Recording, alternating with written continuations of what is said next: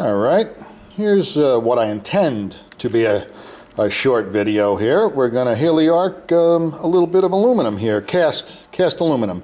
This is a valve cover, I think off of, I think they said it was off of Dura-max diesel GM pickup. And when they were taking it apart, they said something was on here, perhaps a little, maybe one of these type of bosses or something, and when they went to remove it, it snapped, it cracked on the thing here.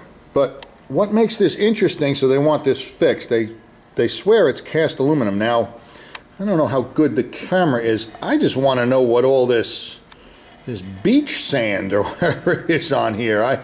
If that's oxidation, my goodness, that's just crazy, isn't it? I mean, look, it is truly, you know, I mean, if you look at the rest of it, it is, you know, it appears to be a cast aluminum. So I just thought I would video this because, like I say, for the life of me, I just don't understand all that oxidation on there. So what I'm going to do is I'm going to prep it, you know, just grind it like I normally would, and we'll see what happens. I'll try to bring you back. Okay, so hopefully, I guess you can see that I'm just going to try to, just with my normal, you know, aluminum grinder here, I'm just going to grind it off and see what happens.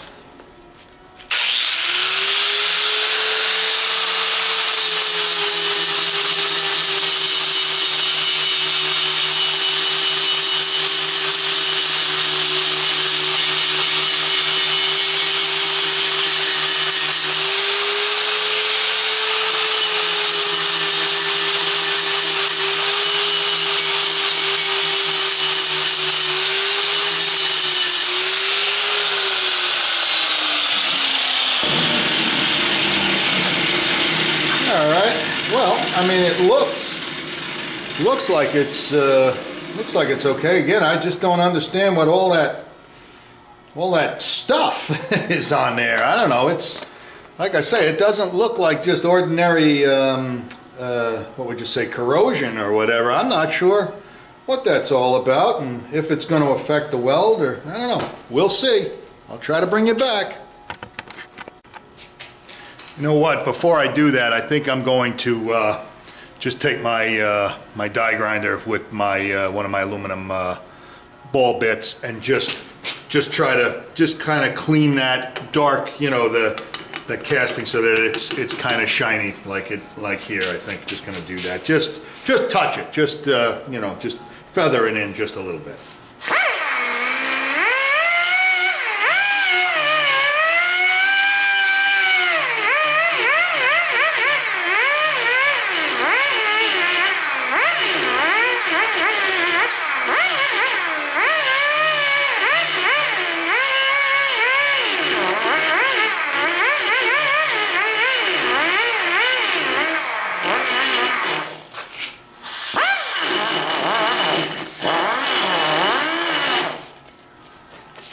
Okay. I think I feel a little bit better about that. It's, you know, kind of gives it a little more of a depression, and I get that dark gray part of the casting out of there. It's just, I don't know if that matters or not. Just, we'll see. All right, let me get myself set up with my crazy loud TIG cooler, and we'll see what happens here.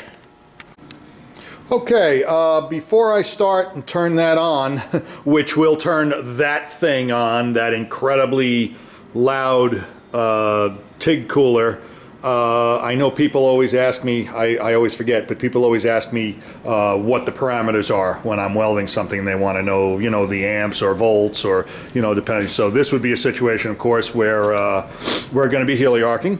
So that will be a CC process, constant current. I will be in AC. I'll be in the AC mode. I'm going to be in probably, I know they want to know, so this would be an amperage question. I'm probably going to be, again, I'm going to be in the medium range of my machine, which should be anywhere from about 30 to, I don't know, 170 amps or 175 amps. And again, that'll vary because I'm using a foot pedal.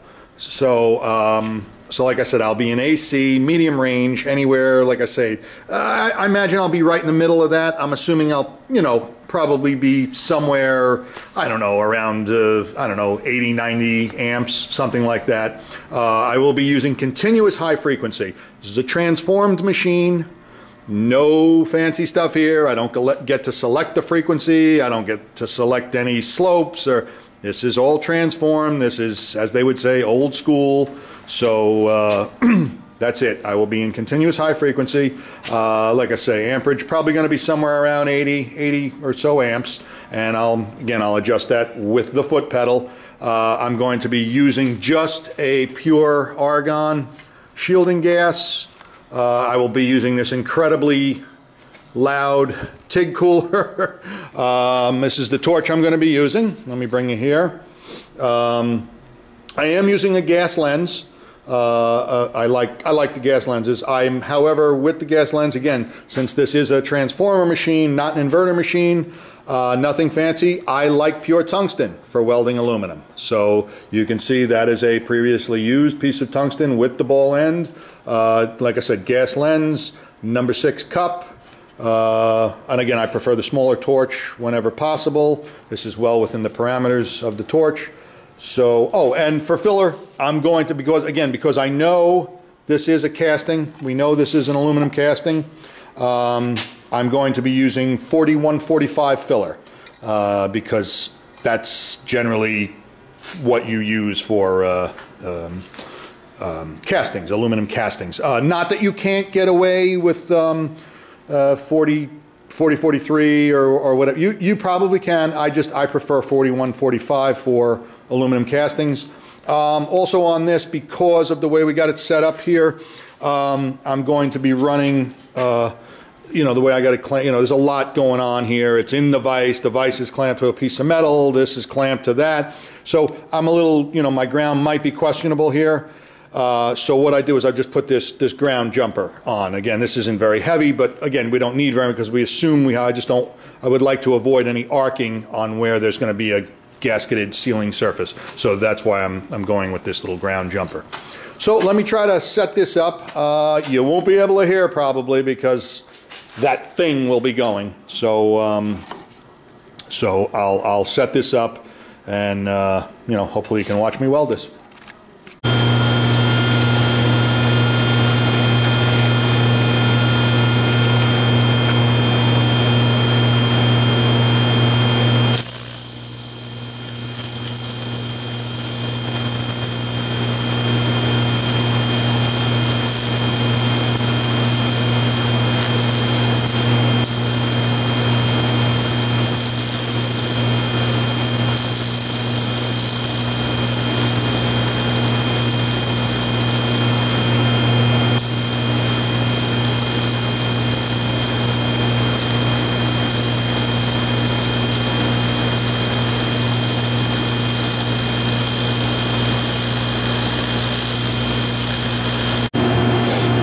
Okay, so I got this, I'm right next to the camera here so you can hopefully hear me. Okay, so I think we got it. Didn't go too bad. It's a little dirty in there. You can see some of the sootiness that floated up to the top here, and I did have to wind up chasing it a little bit in that direction because, you know, naturally it, you know, tended to get thin. You saw me bevel it with the die grinder and stuff, but not bad at all.